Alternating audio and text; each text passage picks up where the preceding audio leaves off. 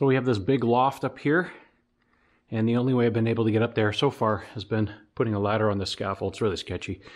So what I'm going to do is build a loft lift right in this section, right up in here. So it basically consists of this frame as the backer. I just stuck it on the ground here and just kind of lined it up, made sure it was all square and stuff.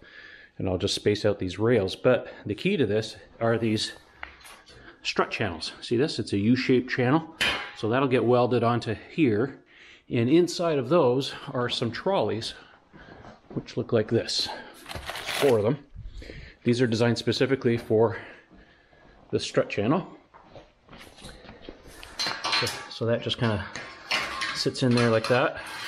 And that rolls up and down the trolley. There'll be 2 of them, 1 per side of the platform, which is some of that metal there. Anyways, so imagine this up on the wall like that, and then the platform goes up and down. And the whole thing that makes it work is a hoist that I have in the box over there. That'll get welded off to the side. There'll be cable running down. It'll go through this channel member. That's part of the platform. I just stuck it there to make it square. Anyways, so I have pulleys that'll go up there, and then the cable will run back up to a hook on that side. So that what that does is that it doubles the lifting capability. So anyways, let's get this organized a little bit better, and we'll tack weld it together, and then we'll start measuring things out.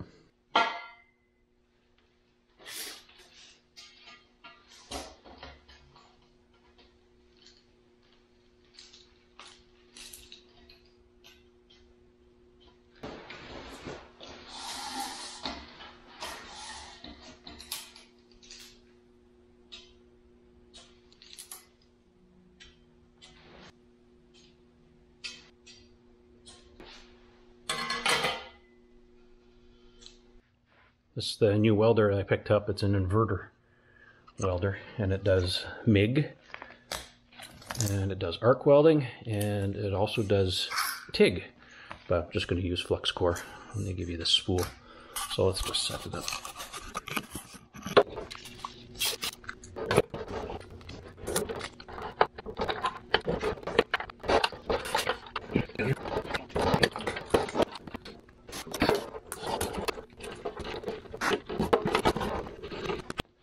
I also bought this welder because it has the option to run either 110 or 240 volt, and you know, it's a short cable. Good thing I got my generator cable. There's an NEMA 1450, and it plugs into my, that used to be the charger for my car, now that I have the wall connector, but I'm going to use that for a welder.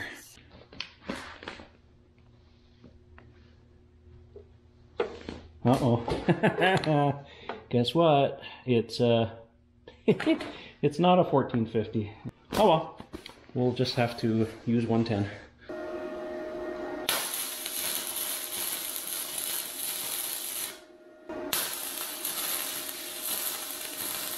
It was better before. 19.5. Yeah, I had a feeling that was going to happen. Pop the breaker. Which one is it?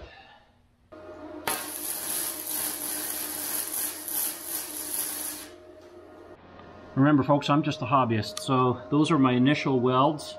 Actually, this was the very first one I did. This is the second one I did. That's when I played with the settings, and it, yeah, it was too high or not quite right, and it popped my breaker. So these are the settings I have on it right now. And then when I went over and tacked on this side, you can see here the welds are perfect. So I'm going to call that for the settings on this, and I'm just going to tack weld the rest of this frame, see what happens.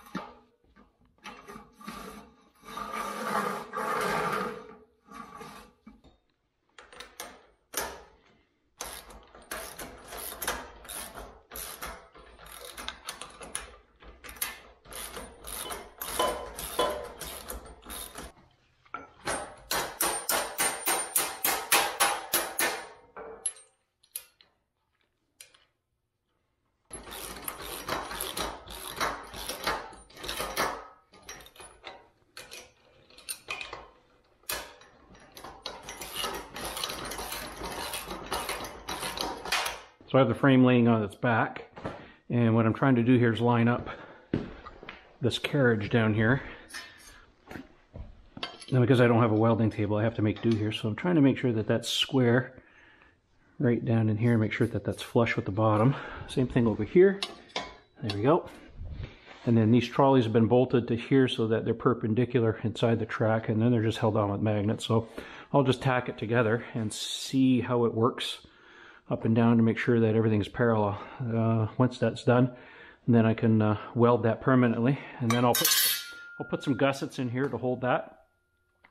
And then I'll tackle that end over there, which will be a mount for the winch, which I have over here. So this will be the winch right here.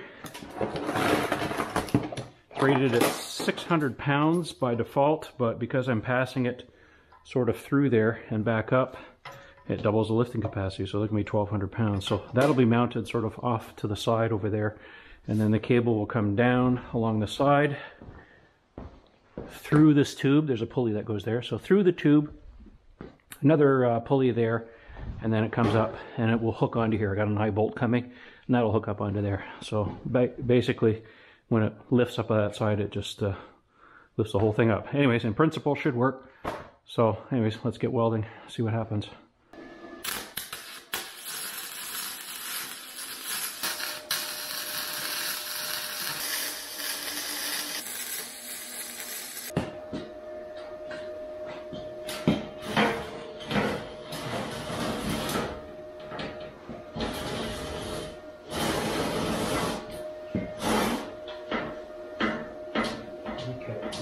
Still a little bit tight. I don't know if that was the weld that broke. Yeah, give me some. Ah, that was the weld. Yeah, I'm still learning it, you know, it's one of those things. All right, well, let's try that again. All right, welding attempt number 2. I caught my mistake. I completely forgot that this bottom tube is supposed to be not riding on this, so I put a 3/8 thick Home Depot pencil in there to offset it so that this is flush with the back. So it was dragging on the rail. That's why it wasn't moving. All right, so let's weld that up, tack it together anyways. We'll try it again.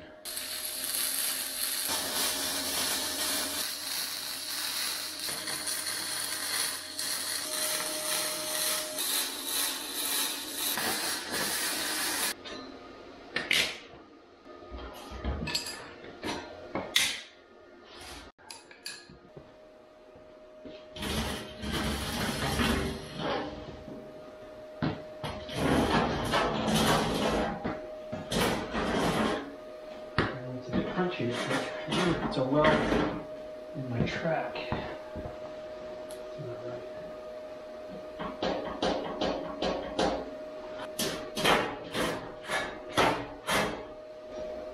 I have a feeling that that rail is a bit tight on that side.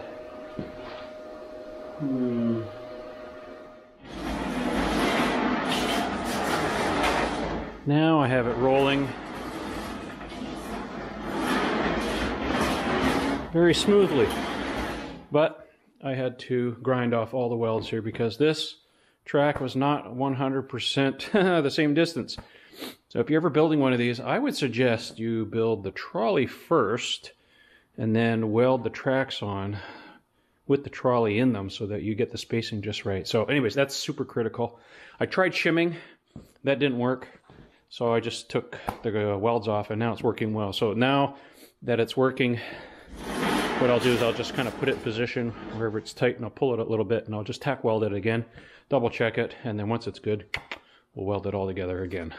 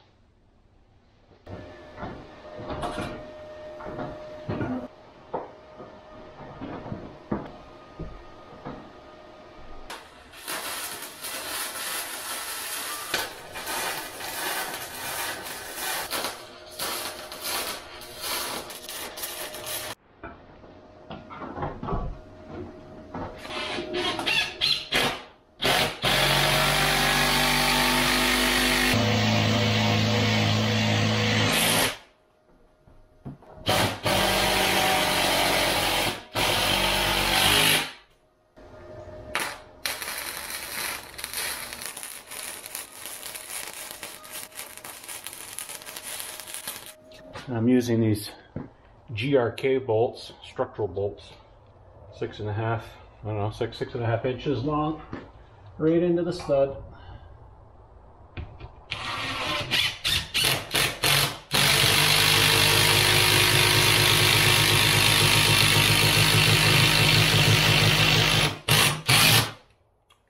Don't use lag bolts, GRKs. And then down here on the floor I've got holes for these 3/8 anchor bolts. Those will go down here in the concrete.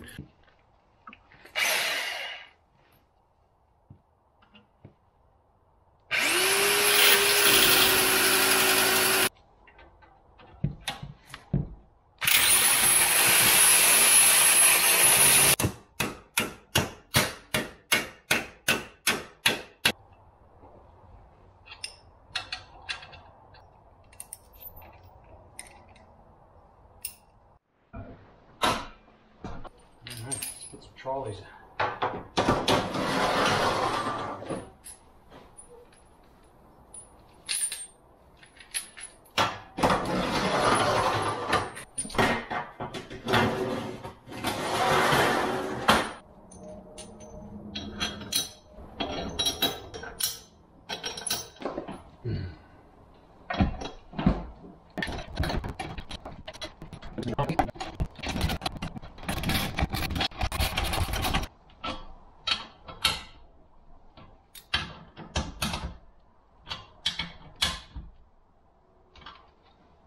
Cool.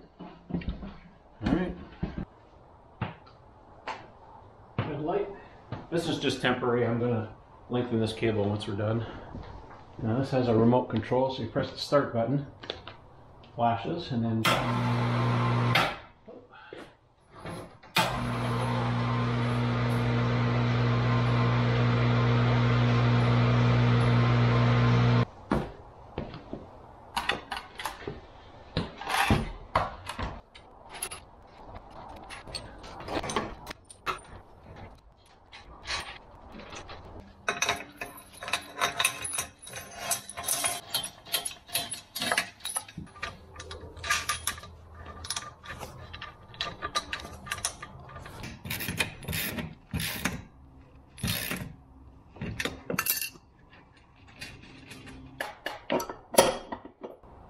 okay folks, this is the first time I'm going to use the lift.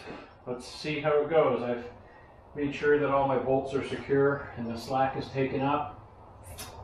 Here goes nothing. Start up.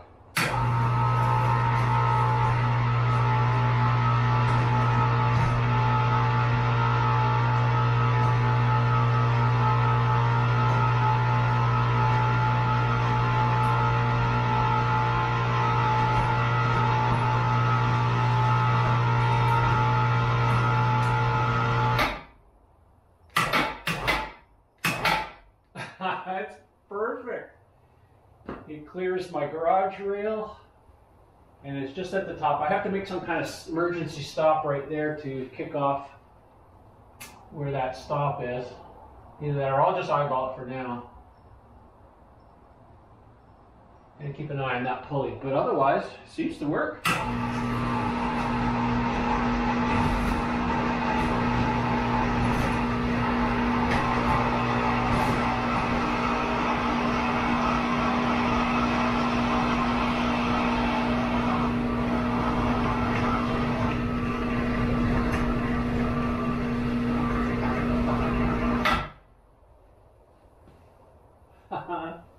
It's a bit herky when it goes down. I think I just need to grease things up. Let's put some weight on it and test it out. I'm not ready to ride this yet, but I'm going to put some weight on it. Let me see here. What can I put on there?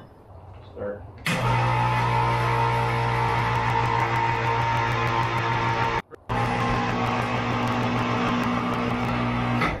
Perfect. I know some of you are probably asking, what are you going to do with the platform when you're not using it because it doesn't fold? Well, I'm just going to store it in the upper positions out of the way. So yeah, I don't know, should I ride it? Maybe I should ride it. I don't know. Let me grease up the bearings first and then I'll give it a roll. Putting a lot of faith in these GRKs.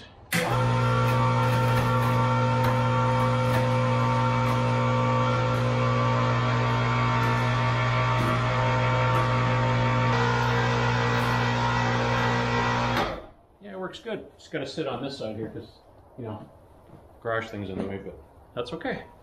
That's the whole idea. I love it. It works.